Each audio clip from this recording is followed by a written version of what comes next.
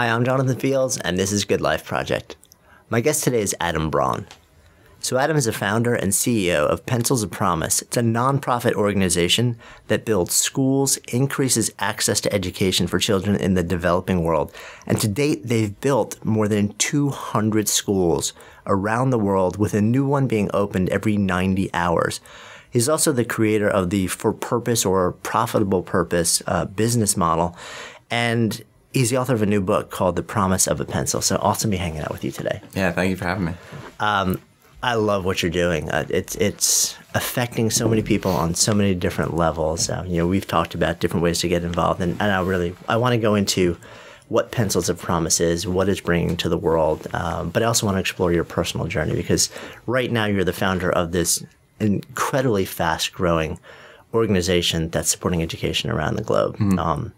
You were living a very different life, literally only like a few years back. Yeah. Take me back. So I guess if I take you all the way back, I was born in New York City, but I grew up in the suburbs. And my parents were dentists and orthodontists, but a lot of my friends' parents ranged in their professions. But I saw a pretty big income disparity.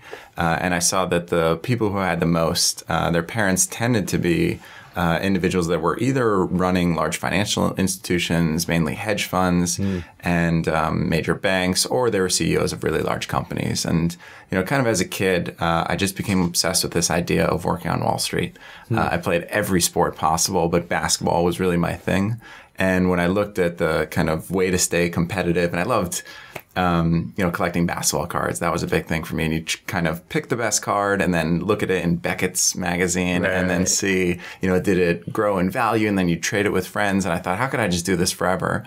And when I started to learn that my friends' parents that were living in these huge houses were actually doing that, but with stocks, doing that, right. I thought, man, I could just essentially pick great baseball cards, but they're called stocks and bonds and all that stuff. So started working at hedge funds when I was 16 in the summers, and then fund of funds when I was 19, had this incredible exposure to the financial industry, and was just on a really clear-cut path to hopefully make a lot of money. And that's all I was really focused on until I was 21. And at that point in time, I saw a film called Baraka that was shot in 24 countries around the world. My guess is it sounds like you're familiar with it. I am, yeah. And Baraka just blew my mind, exploded everything that I thought I knew. And I remember sitting in a dorm room late one night, sophomore in college, thinking, if this is happening somewhere in the world at this very moment, these people are living these lives that I'm seeing on this screen. I need to go witness it with my own eyes. I just need to go to these places, talk to these people, and really break out of my comfort zone more than anything else. And so learned about the Semester at Sea program, cruise ship, went around the world. And if you've seen Baraka, the one scene where they are burning bodies on the banks of the Ganges River. I never felt anything the way that I felt when I saw that shot. And in particular, the spiritual element really struck me, because I was kind of going through a lot of spiritual rebirth at that point in my life, kind of evaluating my upbringing and what I believed and what I didn't. And so went on semester. Tell me, so you've got a book which opens with a lot about your upbringing. So fill that in a little bit more so we have some more context there. Sure. So I'm the child of obviously two parents, but my grandparents in particular were really formative on my upbringing and the way that I was raised. But the book really focuses just on one side of my grandparents, although my other grandparents have an incredible story as well. But it's really about my dad's side, and in particular my grandmother. Her name's Eva, but we always called her Ma, and she was taken out of school when she was 14 years old. First put into a ghetto, then into cattle cars, and taken to Auschwitz with 28 other family members, including her 12-year-old sister and her mother. And every one of them was told to go to the left, and she was told to go to the right. And she refused. She was beaten until she was unconscious. And when she awoke in the barracks and she said, "Where's my family?" they pointed to the smokestacks. And her entire family had been killed in a gas chamber and essentially cremated that day. And so through a series of miracles, she survived over about a year and a half through Auschwitz and then Bergen-Belsen, another camp that she claims was even worse. And so throughout my upbringing, we were always raised with this profound sense of, I would say, appreciation for even the little things. And we grew up in Greenwich, Connecticut, which was this really great, well-known affluent town. But the way in which we were raised was just kind of different. And the opening chapter of the book is titled, Why Be Normal? And it's because my dad would say to us every night, whether things were good or bad, he would say, you know why that happened? You know why you did this? You know why we're doing that? Because Brauns are different. And he just reiterated to my siblings, and I'm my older brother and my younger sister, that whatever the norms are that you're surrounded by, you can break free of those. And he held us to what I would define as an exceptional standard. If somebody else got paid for their grades, $5 for an A, and I said, yeah, I got straight A's. Can I get $20? My dad would say, no, Brauns are different. But when a kid was being bullied because of their ethnicity and no one else stood up for them, I almost had this inherent sense that, well, Brauns are different. I'm supposed to be different from everybody else. I'm supposed to stand up for that kid. And so when I was entering my senior year, we met these two young boys who were from Mozambique, and they were in a really rough situation and had been essentially duped into a false American education. And they asked us to take them in. And so we did. And so I have two other brothers who are from Mozambique, 6'6", 6'9" Africans. And so my Friday night Shabbat dinners look different from most. And that's really what the first chapter is about, titled with this mantra, Why Be Normal, which was my dad's license plate always. Right.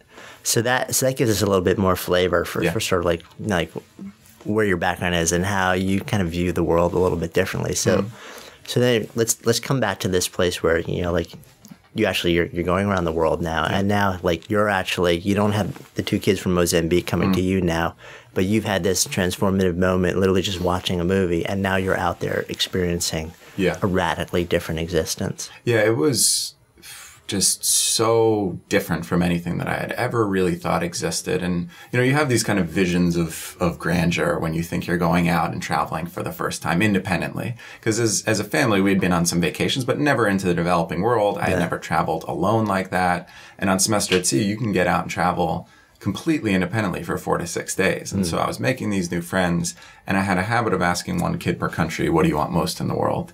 And I'd have them write it down on a piece of paper, and I thought I'd have this really cool collage of interest. Like one local kid. Yep. Right. One kid per country. In China, we're walking through the Forbidden Temple, and I found this young girl, and she's with her mom, and I asked them kind of through, broken English and Chinese, if she could have anything, what would it be? And I'm thinking this girl's going to say a TV or, some piece of technology or a house. And her answer was a book. And I thought, no, she could have anything. He said, no, she wants a book. And then when I got to Hong Kong, I asked a kid on the street, and his brother translated, and his answer, if he could have anything in the world, was magic, which again was just so cool to me, and kind of started to reframe the way in which I started to value physical possessions and kind of what my role was and what I could facilitate for others.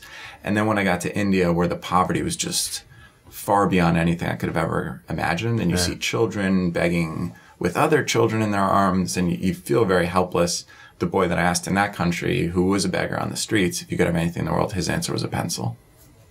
So I gave him my pencil. He lit up, hence our name now being Pencils of Promise. And that became my thing. I passed out pens and pencils as I would travel, and I just became obsessed with backpacking. I loved it. I felt so alive every day. Your senses are kind of heightened when you're in that traveling mode. Right. And as I would travel, I would bring pens and pencils and just backpack through 40, 50 countries. So this was after, right. So after that actual semester C ends. Yeah. So you're like, no, there's got to be more. My parents were really clear with me. They said, we'll support you, just not financially. And so if you want to go out and do something and you're able to make the money for it, sure, go ahead. Because that was senior year then, right? Yeah. So it's so after that. So it was even the summer. I mean, the summer afterwards, I did 5 weeks in Europe backpacking. I thought, no, I want to get back to the developing world. I did 3 weeks in Southeast Asia. And then I had my senior year in college where I just made as much as I could. And then I spent a year after college essentially traveling the whole time. Right. And what were you trying to accomplish at that point? I think there was a lot of self-discovery. I think I was trying to find who I wanted to be, not just what I wanted to be. There was, I would say, a lot of kind of spiritual exploration. Like, what do I believe in and why am I here? I think that question also of why, why do I exist? And once I understand that why, what can I accomplish with the unique position that I'm able to get myself to? Right. And the other thing was just, I would say, the desire to live in a place of joy and happiness. I think one of the things that I've always been really cognizant of is the fact that time is really fleeting.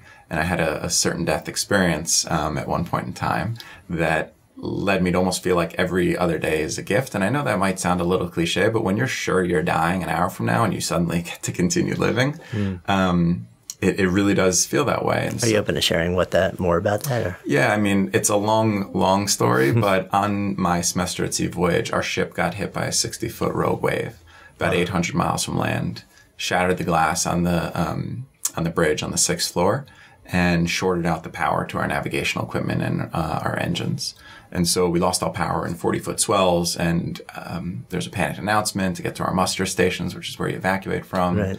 And I was sure that we were going to perish at sea. And fortunately, semester at sea handled it really well. Obviously, the program was incredible, and they did such a great job in the subsequent days. But in that moment, it was like, this is it. I'm going down. And so the I guess next couple of months, everything had a greater depth to it. And so knowing that, later in life, I was hopefully going to get married and have kids, and I'd have, maybe a house or a car, or mortgage, all those things.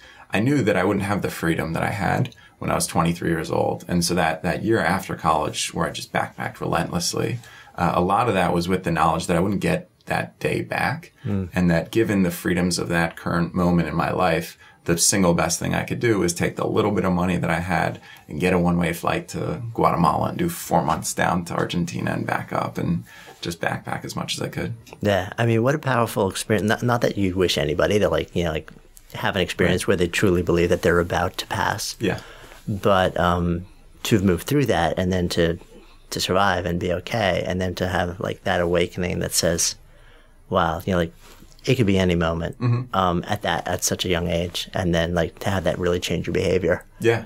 I mean, it's powerful. It fundamentally did, but it goes back to this core belief that I just have never been able to get out of my head, and it kind of resonates throughout the organization, the book, and a lot of the things that I'm now working on. I would say with this kind of idea of for purpose is I think just things happen for a reason, and if you look at all of the unique circumstances that you've been in your life, the unique people that you've come across, I think every single person is here by design. You wouldn't just kind of be in the situations that you're in unless you had some higher purpose that you were meant to achieve. And so whenever I was traveling and I look back on why did I go through this almost certain death experience, I always kind of saw it as this great learning lesson that would force me to live each day with a little bit more passion, a little bit more willingness to risk it all, because at one point in time, it felt like I was never going to get any of that in the first place. So when you move from that and you're like, okay, I'm not going to do what probably I'm guessing a lot of your friends were then about to do.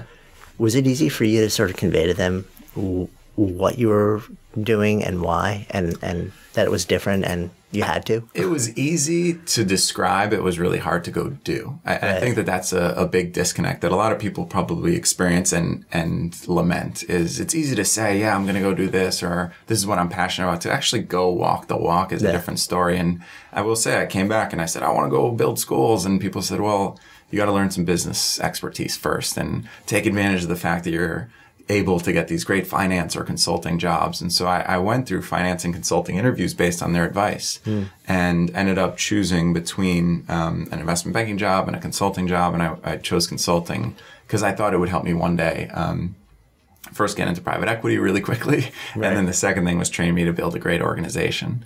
And I thought, I'm going to work for 20 years. And 20 years from now, I'm going to have a bunch of money, and I'm going to use that money to then go help children in poverty get better access. So your mind is like, I'm still committed to this, but it's 20 years off. Yes. So let me just build what I need to build, and then I'll retire, and boom, that's all. That's what I thought when I started at Bain. Right. And I went to work at this world-class company, kind of #1 training you can get out of college. And it was great for 6 or 9 months. And I suddenly picked my head up a little bit more than a year after I was living in New York.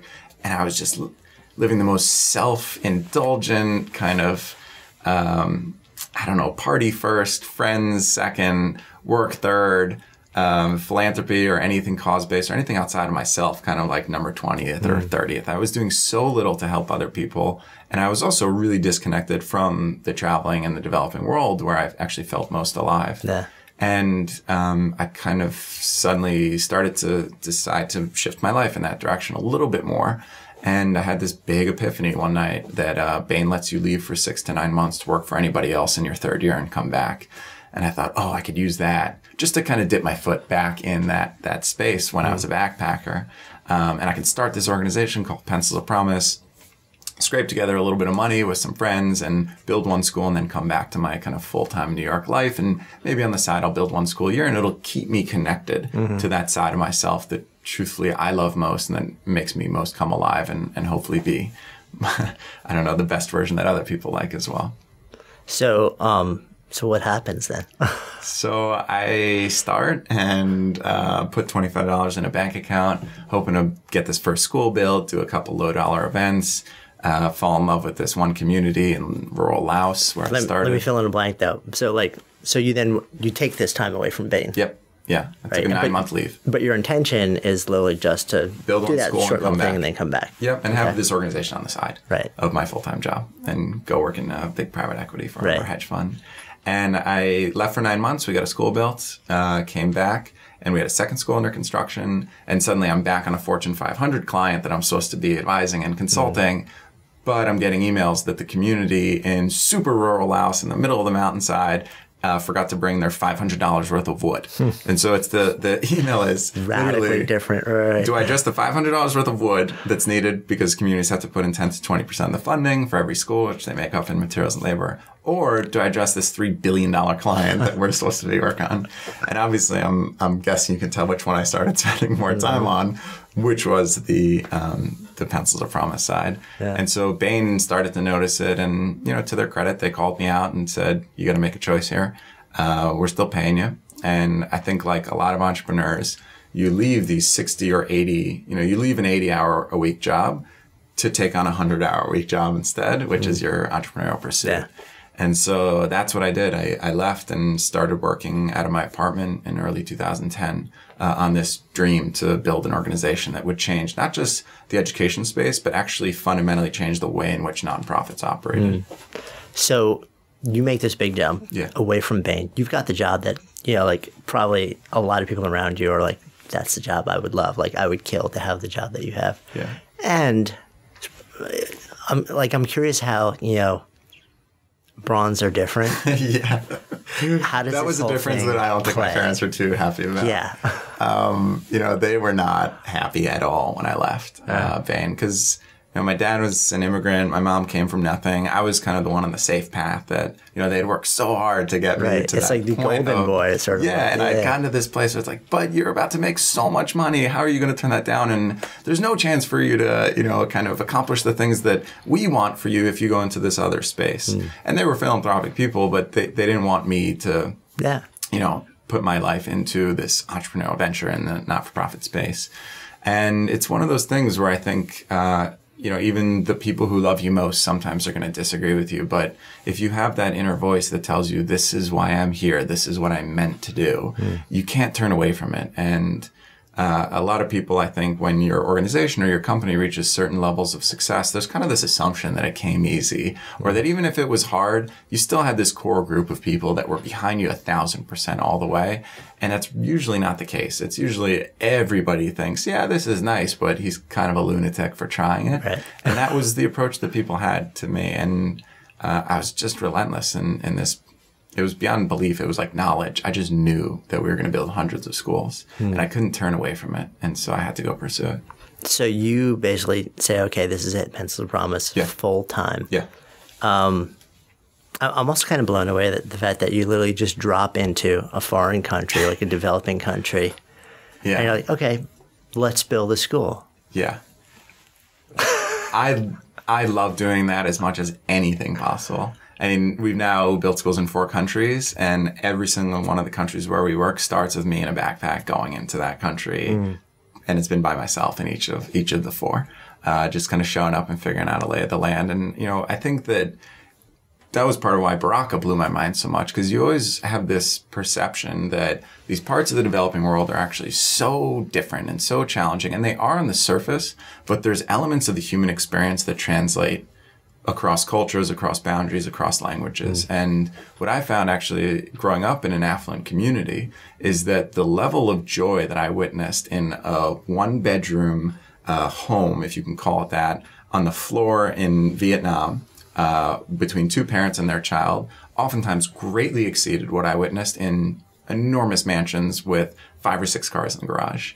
And as a, starting 21, 22, 23, even up and until now, I find it's almost easier to navigate sometimes in the developing world than it is in, parts of our Western culture. And then when it came time to figure out how do you build the school, because I was trained as a Bain-style consultant, and I had all these early finance experiences, my big belief, which continues to this day, is that if you brought for-profit business acumen into addressing the greatest humanitarian issues of our time, you'd have a much greater chance of solving them. And that passion alone, as important as it is, it's not even close to enough. You really need the type of results and accountability and transparency that people get held accountable to in the for-profit space. Right. And that's this whole idea behind for purpose. So go into that a little bit more, right? Because everyone knows about charity. Everyone knows about nonprofits. Yeah. Right? For purpose, if you're familiar with your model, and I guess it's gaining traction now. Yeah. You know a bit about it, but explain what this is all about to people who aren't in the know, because it's pretty powerful. Yeah, and the impetus for it is another chapter in the book, and the title of that chapter is Change Your Words to Change Your Worth. And what I found was that I was actually at a rooftop barbecue, or not a rooftop barbecue, it was a rooftop company launch in Manhattan here, kind of glamorous event, and all these heads of media companies and investors, and I'm talking to this guy, and it's great conversation about great tech startups on the East Coast versus the West Coast, kind of a space that I know pretty well. And he, at one point, says, "What are you doing?" I said, "I run this nonprofit called Pencils of Promise." And he immediately kind of shuts off. Right. I see the glaze go, and he looks around. And what I realized was that term itself really inhibits the space. And that we kind of define ourselves based on this binary relationship of, are you for-profit or nonprofit? And I don't think a single person that works in the nonprofit space has woken up and said, I really want to not profit today. That's not the driver at all for any of us. It's actually, how do I improve as many lives as possible? How do I create the greatest social impact? No one wants to be particularly small, especially if you're dedicating your life to something that's about impacting others. You want to have a significant impact. And so I thought, why don't we just change the language, and rather than treat ourselves as non-profit, why don't we call ourselves something based on the positivity of what we do? So let's call ourselves for purpose. And when you take that idea into account, you would think, okay, all right, if we're trying to maximize our impact, what types of things would we do? All right, we'd build active partnerships, not just go to people with a hand out, but with the hand, up, and say, hey, we're a great partner. We're not a great necessarily charitable recipient all the time. And we started building out this model that led to us in some way, shape, and form asking for money when there's effective philanthropy involved. But there's a lot of times where we earn the money that we raise through cause marketing partnerships with big companies or kind of early stage startups. And so it's changing the space, I think, in pretty meaningful ways. But my hope is that the best business minds of the emerging generation will realize that it's just as exciting and just as impactful to work on something that is for purpose in nature as it is to work on something that's for profit. So let me ask you really just a very straight up question. Yeah. If you're moving into this model, right, and you want to attract the best minds into doing what you're doing, and you would love to see this model replicated in a million different ways for a million different ways to help. Obviously, one of the things, the associations with nonprofit, there are a lot of associations, but one of them also is that if you go into a nonprofit, you'll feel good about what you do every day, but you'll live hand to mouth for the rest of your life too. Yeah. So is part of this also building in the finances that allow people to live comfortably as part of this organization? Yeah, I think that there's also going to be a shift in the conversation around compensation in the nonprofit or for-purpose space. Because the truth is, if you want to attract the best talent, you have to pay them appropriately. Right. Now, anybody that works in the space knows I'm never going to have an exit where I have equity in a company. I own 0% of Pencils of Promise. If I stop working on the organization today, we've raised millions and millions of dollars at this point. I will receive zero of that money as my exit. And that's really what this nonprofit for-profit divide is. It's your equity has no profitability in it. But as I've heard people say, nonprofit is a tax status. It's not a business model. Right. And for you to create something that attracts the best talent, you have to pay them competitively. And so I think that what we're going to start to see is really smart people who have probably made a lot of money in their life saying, I want to solve this problem and I'm going to pay appropriately for the best minds to work on it. Yeah, which is a great thing. I mean, I think it seems like maybe just in the last 5 years or so, to what you guys are doing, what Scott's doing with Charity Water, and probably a couple of others also. Yeah. So many of like the big assumptions that people have made about that like nonprofit world are kind of being shattered, you know, but it also seems at the same time, and tell me if you've experienced this too, I've heard from various people also that a lot of the pushback to the new model is coming actually from the old model. Oh, for sure. For sure. I would agree with that wholeheartedly. I find that a lot of donors, funders are excited about this new type of model. You know, one of the things that we were able to do was to say to people, every single dollar that you give through our website goes directly into our programs, 100% of it, only because we had both companies and individuals say, oh, I don't actually need to fund this kind of programmatic only approach. I'm happy to fund all of your operations, or I'll just fund you because I believe in you guys as a leadership team and a collection of, you know, managers and, you know, entrepreneurs, et cetera. I think that people are pretty realistic now about the difference between traditional charity and philanthropy. And philanthropy is activating people and their resources around solving a problem. In my opinion, charity is much more of the ilk of like, I made a lot of money. I want to feel better about myself. I'm going to give my penance to the people who have less than me. And I don't work in the space with that ideology at all, because the truth is I see every person that we work with as an absolute equal. They just don't have the same opportunity that I have, or that I was kind of given by virtue of where I was born. I saw Muhammad Yunus speak a couple of years ago, and one of the beautiful, beautiful metaphors that he put out there was this idea that you can put a redwood in the forest, and it obviously grows to, you know, hundreds of feet. But if you put a redwood in a pot that's this big, it never has the opportunity to get to that same place. And that every single person is that same essential seed. It's just a matter of what, you know, their surroundings are, what environment in which they are harvested that gives them the opportunity to go out and impact the world. And so my ambition is pretty straightforward. I want every single person to have equality of opportunity. And the best way to manifest that, in my opinion, is through access to quality education. Which just answered my next question, which is why education. But what's interesting too is when I look at the places that you're going, it seems like there are a number of challenges. Yeah. Education being one of them, right? There's many, Are you seeing that solving the education problem, is that radiating out into the types of changed outcomes that you had hoped? Definitely. I mean, one of the things to keep in mind is we're a newer organization. Right. You know, we were started late 2008. I personally took the jump to do this full time 2010. We had 2 schools at the time. Now we're, you know, going to be up over 200. And so a lot of the data that we're collecting, and this goes back to this for-purpose approach, you know, rigorous monitoring and evaluation, 25 plus metrics, tracked all in the field. But, you know, when I looked at the data purely, when you look at increases in GDP and social mobility, like families moving up in the ranks and entire culture shifting, really the only demonstrated way that that's happened is by greater education for the next generation of youth. And so for me, it was kind of a no-brainer that education is the one cause, in my opinion, that lifts up all others, that I can say, all right, we can solve or at least chip away at these different areas by virtue of educating the next population of young people. And what we're seeing is that by them getting greater education opportunity, they're also starting to realize great entrepreneurial opportunities, which leads to job creation and economic opportunity. So the good thing is that we're starting to see a lot of results. The unfortunate thing is our kids are really young.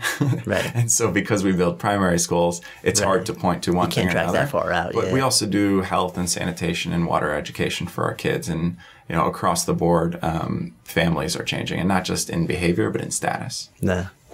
One of the things that that we were just talking about before is that, and it kind of ties along with the whole, your distinction between charity and philanthropy, is the opportunity for people to not just write a check, but actually become involved in the process. And not only that, but hopefully bring along family members and stuff like that. Talk to me more about this. Yeah, so our core at this point is really the family as a unit. You know, my story, as much as I didn't realize that the impetus, the reason that I went out to build this first school, besides my commitment to these kids that I had met over the years, was my grandmother was turning 80, and I really wanted to do something to honor her. And getting her a set of golf clubs or a day at a spa was nice, but I thought, what can I do that would just really appropriately show her that her legacy is going to carry on far past just her life and into future generations. And the most meaningful way that I could do that was by building a school. And what we've now seen time and time again is it only costs us $25,000 to build a school. We can build a full classroom for $10,000. And so one family after another, they get really excited about either personally committing to that number, or they like to fundraise and get their kids involved in the fundraising activities because it teaches them elements of volunteerism, of social entrepreneurship, of civil service. And ultimately, if somebody funds a full school, then they, one, get dedication rights. We put plaques that the communities help create in on each school, and you can say lovingly dedicated to, or with gratitude and thanks to X, Y, and Z. So you can name it for somebody. And then the second part is that we take people into the field, and they go on these impact trips that are completely life-changing, in the same way that I wouldn't be on this path if I didn't go into those parts of the developing world as a young person. And what I find is that the sooner in life that you can get out into these environments, the more impactful it becomes. Yeah, and I mean, so we're filming this right now and having this conversation in New York City, which is, and New York. There's a lot of arrogance in New York City, and I'm raising my hand here. Look, we believe that we're the center of the universe, and everybody eventually just comes to us. So why bother? But as like a husband and as a dad, to me, there's this new awareness of the fact that I'm very aware that New York is not, in fact, the center of the universe, and that every day that we wake up in this city is like this astonishing blessing that billions of people don't have access to the types of things that we have here, and the opportunity to as a father, then be able to take my kid. And not just give money. Okay, so maybe we create a campaign here that helps to raise money to build a school there, but actually to take them and say, like, this is the kid you're helping. Yeah. Like, these are like the dozen kids who are like your age, and they're like you. Yeah. It's real. Yeah, one of the most powerful things that I've witnessed time and time again in the field with families is the sense of appreciation that young kids return home with for their own education. And I've had a lot of parents say to me, I couldn't get my kid to care that much about school until they went and they saw those kids in Ghana learning under a mango tree. And they thought, well, where's their school? And the parent had to explain, well, they don't have one. Or, their teacher doesn't feel like showing up. And so Pencils of Promise is now, working in this community, doing teacher training, and or the kid, girls in particular, they'll finish primary school, but they don't go on to secondary school because of costs. And the parents often have to choose a boy or a girl. And more often than not, they choose the boy instead of the girl. So our scholarship program in most areas of rural Ghana, 30 to 40% of students go on to secondary school. In our communities where we have our scholarship program, it's 97%. Wow. And so when a student from the United States who's gone to a great prep school in, the Upper West Side, goes into a rural community and sees, oh my gosh, that's the first girl in the history of her family to go on to secondary school, and it only costs $250 for her to be able to get that scholarship. I can go home and my friends and I can raise $2,500, and 10 kids just like her are going to go to school next year. That's so powerful for a young person here. And that was one of the things that kind of drove me to start the organization, was this idea that we could teach those values to young people, and that they would ideally become the next generation that would improve the world and make it a better place than, the one that they inherited.